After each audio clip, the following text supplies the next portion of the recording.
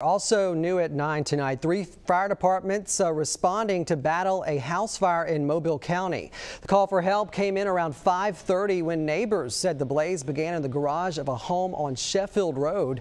A car then caught on fire and spread to the rest of the house. Neighbors taking action using a garden hose to try and extinguish the flames until firefighters arrived. I started wetting down the fence with the water hose and spraying over the fence onto the car, trying to get it as cool. We tried to move the car out the way, but it was too hot.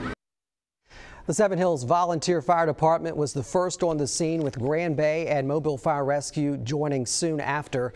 A member of the Seven Hills Fire Department, we're told, suffered a minor injury and was treated on scene. No other injuries were reported.